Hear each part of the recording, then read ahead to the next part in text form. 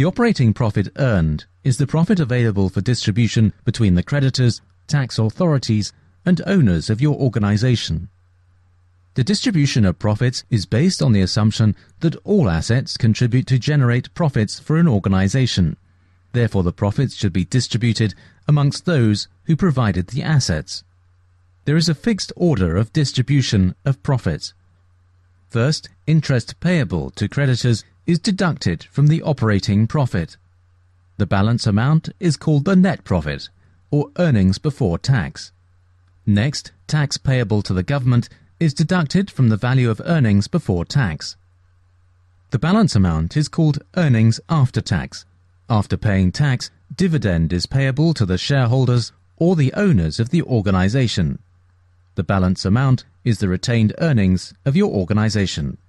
Here is New Rail's profit and loss account with all these values.